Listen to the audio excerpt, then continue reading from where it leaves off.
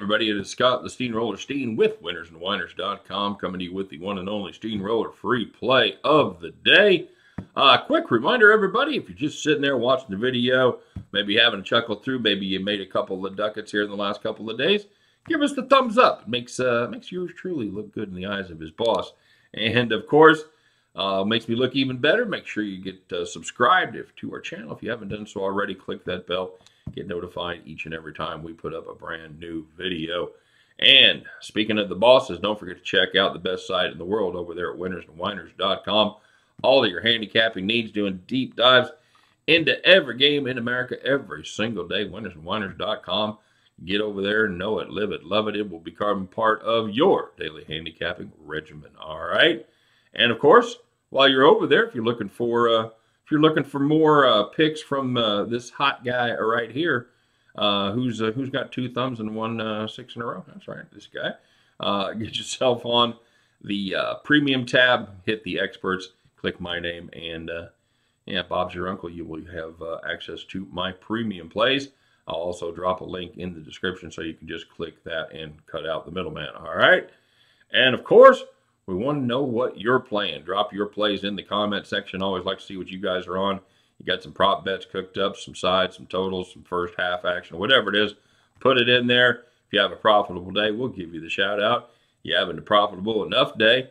If you have the most profitable day, you'll be the capper of the day. All right, so that's a pretty cool deal right there.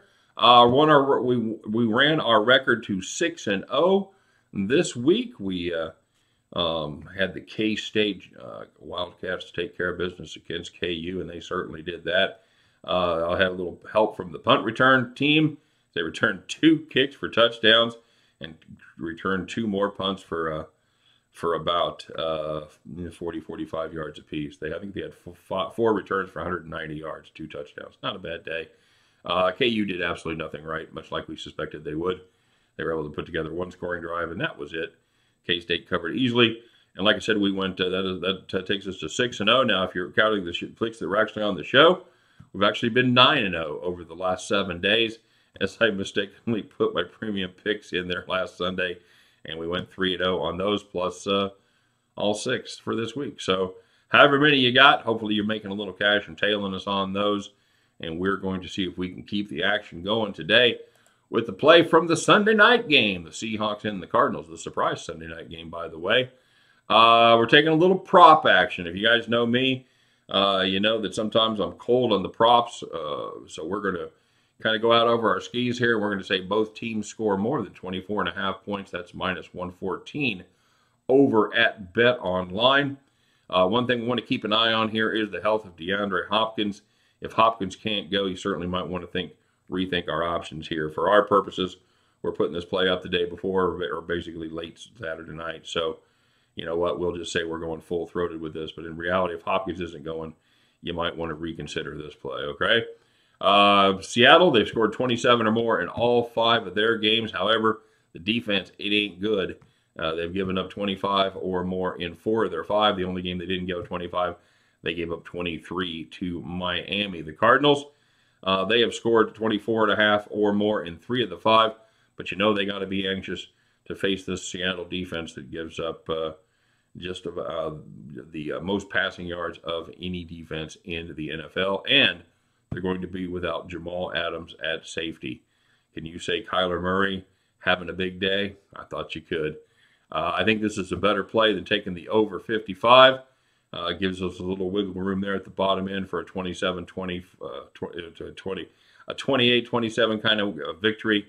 I think both of these teams are able to take care of business, have many opportunities, and score a touchdown instead of field goals. Give me the Seahawks, Cardinals, both teams to score over 24.5. At the end of that, when you guys can join me, as we've done for 6 straight days now, we'll pick up our winning ticket and we will head back to the window. All right, let's see how you guys did today. A lot of you had pretty fine days indeed. Mean Green Sports Picks continues to chug right along in a profitable fashion, going 3-1 plus 190. Tony Martin tailed us today. Nice job, Tony. He went 1-0 plus 100. Derek A. What's up, Derek? Good to hear from you again, sir.